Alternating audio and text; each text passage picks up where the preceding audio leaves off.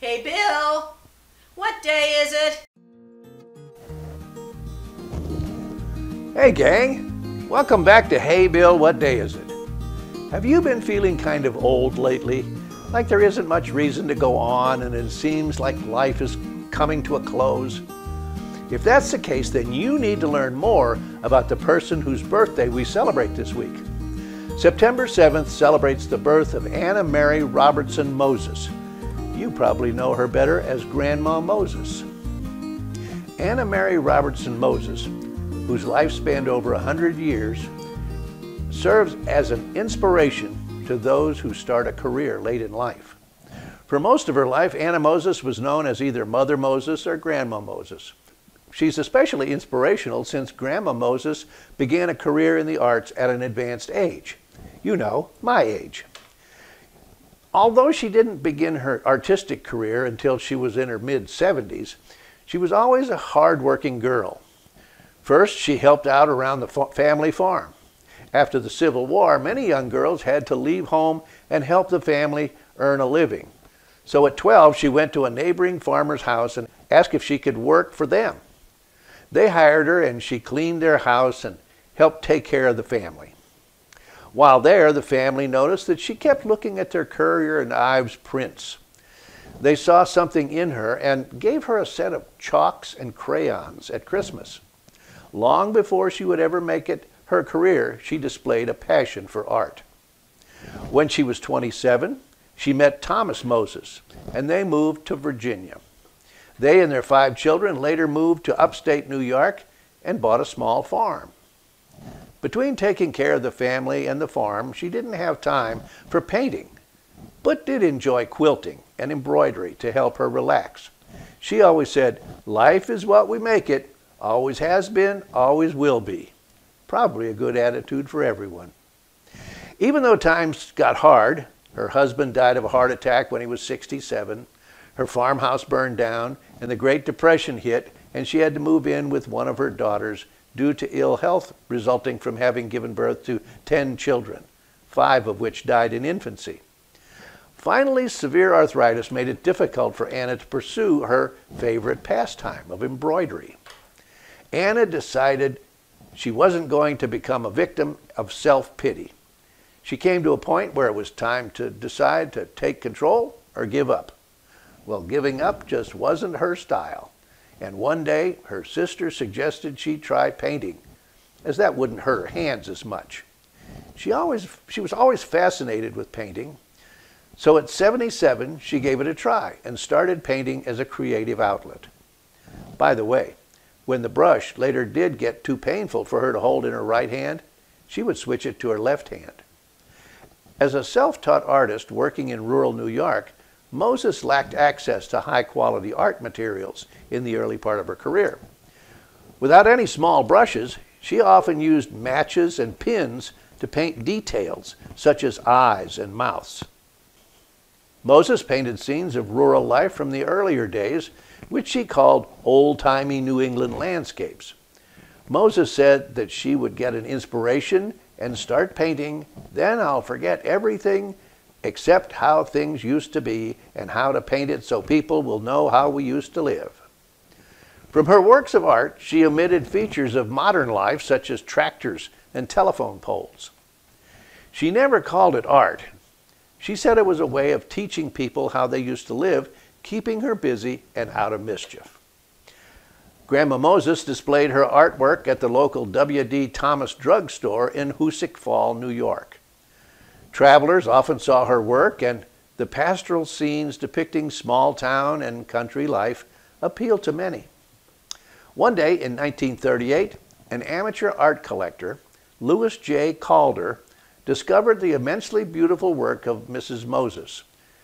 He bought everything they had and even went to her house in Eagle Bridge and bought 10 more. He paid $5 each. Later, Mr. Calder convinced the Museum of Modern Art to include Moses in a members-only folk art show. Eventually, Calder's discovery and the Museum of Modern Art opportunity, it led to a one-woman show. Soon, Mrs. Moses found a large global following. While Moses displayed her work under the name Mrs. Moses, A reviewer from the New York's Herald Tribune dubbed her Grandma Moses, and it stuck. In 1947, Grandma Moses was featured in True Confessions. Her confession, as noted in the magazine, was, "Grandma Moses remains prouder of her preserves than of her painting, and proudest of all of her 4 children, 11 grandchildren, and 4 great-grandchildren." Grandma Moses' popularity grew. At one point in the 50s, her exhibitions broke attendance records all over the world. In 1952, Moses published her autobiography, My Life's History, when she was 92 years old. In one chapter, she expressed her distaste for the restrictions placed on her because of her gender. She wrote that, "Many a time I had to rock the cradle. I liked it, but I had rather been outdoors with my brothers." As a part of her 100th birthday celebration, Life magazine featured Grandma Moses on the September 16, 1960 cover. You can tell by the twinkle in her eye that this was a lady who knew how to have a good time and probably stir up a little mischief. In many ways, she reminds me of my mother-in-law. Doreen also painted and had that same mischievous look. Over the years, Grandma Moses received many awards and honors. In 1950, she was cited as one of the 5 most newsworthy women. In 1951, she was honored as Woman of the Year by the National Association of House Dress Manufacturers. At age 88, Mademoiselle magazine called her Young Woman of the Year. She was also awarded the first honorary doctorate from Philadelphia's Moore College of Art. In 1969, a United States commemorative stamp was issued in her honor by the U.S. Postal Service. In 2006, her painting entitled Sugaring Off, which she painted in 1943, became her highest-selling work at $1.2 million. Sugaring Off was a prime example of the simple rural scenes for which she was well known. In many of her winter landscape paintings, Moses sprinkled glitter over the snow. Though some critics called her amateurish for using a non-traditional material, she refused to stop as she thought glitter captured the appearance of snow shimmering in sunlight. Moses' nostalgic depictions of rural America were widely reproduced. Her paintings were licensed by Hallmark, which sold 16 million greeting cards featuring her paintings in 1947 alone. You could also buy fabric and plates printed with images of her paintings, and even a record called the Grandma Moses Suite. Grandma Moses is a person that comes to mind of many people when we think about people starting careers later in life, but she definitely wasn't the only one. There are a great number of people whose best-known work was started later in life. Another one most of us know would be Harlan Sanders.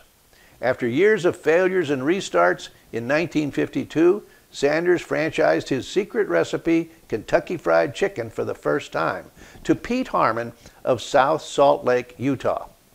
The operator of one of that city's largest restaurants, in the first year of selling the product, restaurant sales more than tripled, with 75% of the increase coming from sales of fried chicken.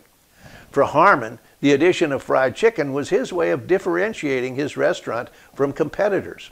In Utah, a product hailing from Kentucky was unique and evoked imagery of Southern hospitality.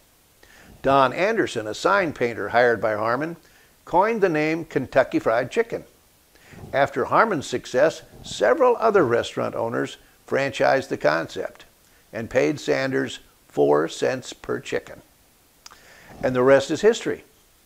Speaking of history, in the Bible there are many examples of men and women who didn't really do anything great until late in life. Take a look at Abraham and Sarah. God used them to father the nation of Israel well after Sarah had passed her childbearing years.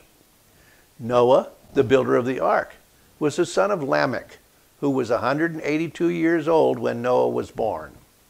Noah fathered 3 sons and didn't begin building the ark until he was 500 years old. How about Moses, the man who led the Israelites out of Egypt and to the Promised Land? He was 80 when he led them out of Egypt, and 120 when he died. Most people don't live that long today, but there was a story on the news this last week about a World War II airborne veteran, Tom Rice. Rice, whose first jump in combat was into the D-Day invasion, decided to celebrate his 100th birthday by parachuting from a World War II C-53 aircraft. He said he was already planning another jump for his 101st birthday. So what makes some people keep on going past 100 years? Many times it's attitude. The people who live that long do it because they don't give up on living. We should do our best to keep ourselves healthy and active. Tom Rice's response to a question about the secret of a long life was, just keep moving. When I was much younger, I got a birthday card from my grandmother. On the front it said, how to live to be 100. On the inside it said, get to be 99 and then be very, very careful. Actually, it's all up to God. He has our life planned and knows how long each of us has. I think most of us would live our lives differently if we knew we were going to die tomorrow. What is it that you still have left to do? If you didn't wake up this morning with a chalk outline around your body, you still have time to do it. No matter your age, God still has a plan for your life and things for you to do. So get out there, grab life by the tail, and have a triumphant day.